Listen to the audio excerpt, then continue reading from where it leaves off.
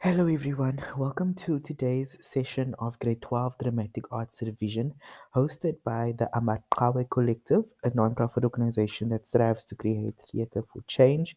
My name is Lancelot August, and in today's session, we'll be looking at epic theatre and Bertolt Brecht as a theatre practitioner, but specifically we'll be locating it within the Caucasian Chalk Circle, which is one of the first plays that he wrote. So, in today's session, we'll be looking specifically at an overview of the play, as well as what the structure of the play looks like, and we'll be locating that within an epic point of view. And then also we'll be looking at the themes that come out of the play, as well as how the play is staged. And then we'll also look at the revision question, specifically question 1 from the Western Cape Education Department's grade 12, September 2011 common paper, which differs in structure from how the CAPS curriculum sets up their papers, but it is a very helpful question nonetheless, that wants you to have a thorough understanding of epic theatre and also to link it to whatever play you are studying under the realm of epic theatre.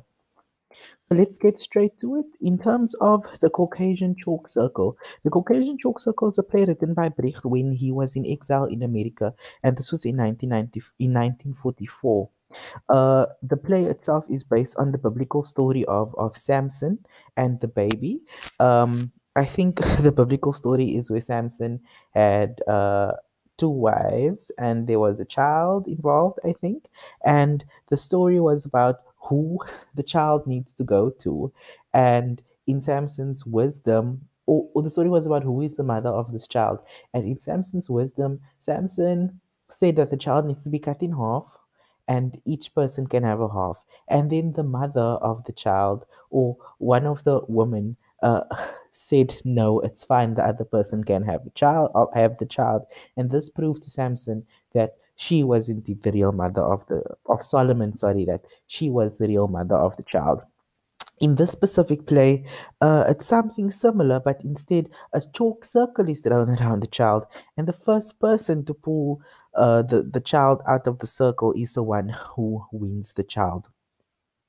In terms of the play's structure, the play consists of 5 scenes or episodes, and this is very different because it's not referred to as acts because it's a Brechtian play. Uh, Also, all of the scenes are self-contained. They don't follow a particular, narrative or narrational order. They don't flow into the next scene and they don't build up to the next scene. And it's episodic in nature, which means that they don't follow a chronological order. You already know that episodic scenes are already a characteristic of epic theater and the work of Bertolt Brecht. The play itself has a very, play within a play structure that helps to promote the use of Brecht's epic theater techniques. And also, it's didactic in nature, which means that it has a strong moral and it's a story that wants to teach a lesson. And the lessons are very much, contained in the themes. And he, in this particular play, he achieves that, this didacticism through alienation, which means that there is techniques to distance the audience from the action that is happening on stage. As well as the fact that there's an episodic nature to the play, it means that audiences don't really connect or become that, indulged in the story because there's no fixed story. And then also the use of narration, and also, the use of narration is further used as a tool to distance the audience from the play because the narrator speaks to the audience, reminds the audience that they are watching a play. So, the play is very much an example of epic theater. Epic theater is a dramatic form that's intended to provoke rational thought rather than create an illusion. It's theater that made you want to think, and it isn't theater that, wanted to create a spectacle. Continuing with the structure of the play, and also more broadly to link it to epic theater, Brecht played with this notion of the fourth wall. So with realism, the fourth wall is there, whereas with epic theater, the fourth wall is not. And this is evident when the characters, directly addresses and acknowledges the audience, and also within this particular play, the narrator speaks to the audience, the singer speaks to the audience. In terms of the prologue, the very first scene in the play, it sets up the play structure. And you will recall that it is a battle between fruit farmers and goat herders about who gets the land. And if I'm not mistaken, the fruit farmers get the land. Also, there is strong circularity in the play because the ending returns to where the play started. And Brecht was very clever in how he did this because it meant that the audience received the moral of the play without having watched it. Because the first scene in the play already sets up, first scene in this particular play or the prologue already sets up what the play is about. It's about who gets the land or who wins this child. The scene about the child, the battle for the child, it, it only reinforces what the audience already knows. So some of the themes that come from this play is, of course, communism and capitalism, and this is also tied to this idea of ownership and belonging. It's the idea of whoever originally owned the piece of land should get it, or is it whoever can best use the land should get it? Communism would argue that whoever originally owned the piece of land should get it. However, capitalism would argue that whoever can use the land best should get it. Within the context of the story, the goat herders, they had a claim that they were there first and therefore they should keep the land. However, the fruit farmers argued that they could put the land to better use. Also, later in the play, the Caucasian Chalk Circle, who does this child rightfully belong to? Yeah, and you'll remember from the play that the child doesn't go to the mother; the child goes to the other one because, to the other character, because she, took better care of the child. Yeah, once again, who does the land rightly belong to, and who does the child rightly belong to? In terms of other themes that come from the play looks at the notion of sacrifice, which is very much what the mother of the child needed to do. It also looks at the precarious validity of the law and the notion of justice. It also looks at humans' behavior toward their fellows, and this comes very strongly out with the character that is classist, and then also the singer at the end of the play, who also plays the role of the narrator, very much sort of in a song concludes what the play is about. And it says, take note of what men of old concluded, that what there is shall belong to those that are good for it, children to the maternal that they prosper, carts to good drivers that they are driven well, and also valley to the waterers that it yields fruit. So, just to bring it back to the notion of sacrifice, the character of Grusha is the character which Brecht uses to show that people who make sacrifices will be rewarded, and the tide changes in their favor. And because of her courage and sacrifice, she transforms into the mother of the child. And her love for Simon is thus also rewarded because of her act of sacrifice. In terms of the precarious validity of the law, and thus also the notion of justice, this is very much played with through the character of Asdak, because Asdak has uh, been considered as a trickster figure who turns the law upside down, but he risks his life to make a difference. And through his character and actions, Brecht shows us that this is how justice will come. And also, yeah, this is how Brecht plays with the idea of justice, but also where the validity of the law comes in is with Simon Shavshav's character. You'll recall that Simon is a soldier who falls in love with Grusha, and she promises to marry him when he returns from the war. But while he's away at the war, she's forced to marry another man, Yusuf. But what Azdak does is he mistakenly annuls Grusha's marriage to Yusuf, and Simon and Grusha gets is allowed to get married after all.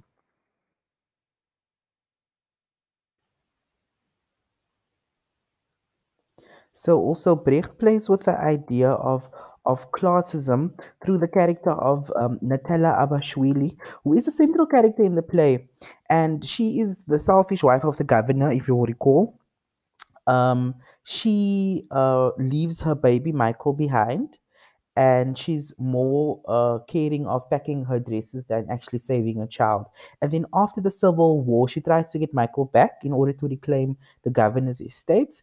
And she highlights the major themes in the play, which is justice, family, class warfare, as well as religion. Yeah, because she repeatedly abuses the poor and shows no concern for the less fortunate. And that is how Brecht shows us that. That is how Brecht shows us that theme of human behavior towards their fellows or classism. In terms of staging, when you're staging a Brechtian piece or a piece of epic theater, lighting is very important. And Brecht believed in flooding the stage with bright white light the entire time, whether it was day or night, whether it was a warm summer day or a warm summer day or a cold winter day. There was always just bright white light on that stage. Also, in terms of set, the set was very minimal. You could see the working and you could see any changing to the scenery in full view in front of the audience.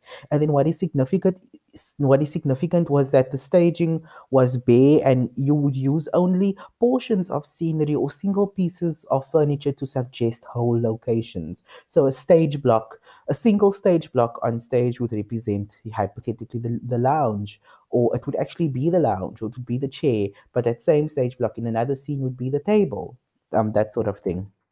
Also, chairs, benches, and tables were used as themselves or as building blocks to represent other objects. The very same table and chair could be converted into a car. That is basically what that is implying. Also, the actor would frequently change character or costume in front of the audience, which reinforces the idea of alienation. What this means is that you would have a single performer playing five roles in one play, or you would have and a single costume change would represent that, and that reinforces the idea of alienation because the audience is now forced to, okay, I'm not viewing you as Nutella anymore. I am now viewing you as Grusha. So the audience can't build a connection because the audience is constantly seeing, two different points of view from two different characters, and this mobilizes the audience into action, or this reinforces a lesson rather than allowing the audience to indulge into what is actually being presented. So that brings us to the end of the explanation for the Caucasian Chalk Circle. Now we're going to look at the question at hand. The question, as I mentioned, comes from the grade 12 2011 common paper for dramatic arts that was set up by the Western Cape Education Department. Question one goes around epic theater. Answer this question if you studied either Caucasian Chalk Circle or Mother Courage or Kana Ekohaistu, and I'll be doing all of those plays with you in these revision session. Obviously, not all of you would have done all of these plays, but I'll be doing each play to cater to everyone. So let me just get my little pointer on the slide. Cool. In Brechtian theater or epic theater, there is no preparation towards illusion. The audience is always made aware that they are watching a play. The actors playing the parts and the technology of the theater is visible. The focus is on the social and political events on in the play. So there is no preparation towards an illusion because they are trying to reinforce a lesson. The audience is always made aware that they are watching the play through alienation and through alienation and through narration. The actors are playing parts, multiple parts as such, and the technology of the theater is visible, which means that all of the changes happen in full view of the audience, and the focus is on the social and political events in the play, which is very much part of the vervreemdingseffect or the didacticism in the play. So in this question, you have to explain each Brechtian term or phrase. The vervreemdingseffect, the parable, the epic, the narrator, and also what historification uh, is. So the first term is a vervreemdings effect, and you would already know that it is a distancing effect or an alienation effect that is used to prevent the audience from indulging in the play, but rather to provoke them into action to change what they did not like. The second, I seem to have skipped one. I didn't do the parable, which is weird. The next one is the epic. I promise I will get to the parable. Oh, it is there. I remember I did it. The next one is the epic, and the epic basically refers to a play that spans a great deal of time and moves to different places. It often has a very large cast, and also the focus is more on the storyline than it is on the character. And two facts would have given you 2 marks or 1 mark each, or a solid explanation would have given you 2 marks. Also, the narrator. Uh, so basically, the narrator is a tool that is used to help distance the audience from the action, and it reminds the audience that they are watching a play. Also, the narrator is a character that speaks to the action in the play. It gives the viewpoints of the characters, and sometimes speak to what the character thinks and does not say. Also, the narrator or narration is a tool to help bridge the vast time and space in an epic play. And then also historification. Historification is basically a tool that sets the play in a non-specific time and space. Thinking back to the Caucasian Chalk Circle, reading the play, you wouldn't say that it is set in 1944 because there are no references to it. It's also an alienation technique to help distance the audience from the action, because the audience can't link a particular time and space to the action, and the plot is set in the there and then and not in the here and now. So that is an indicator of distance. Here and now is closer to us versus there and then, which is further away from us.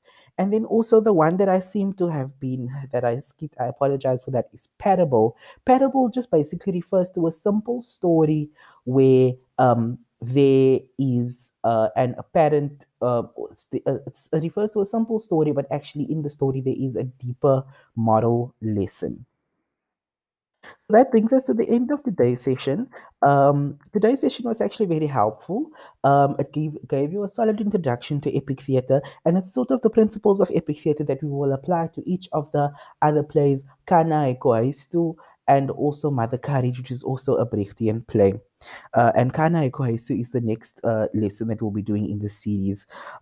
This was a session of Grade 12 Dramatic Arts Exam Revision, hosted by the Amakawe Collective, a non-profit organization that aims to create theatre for change.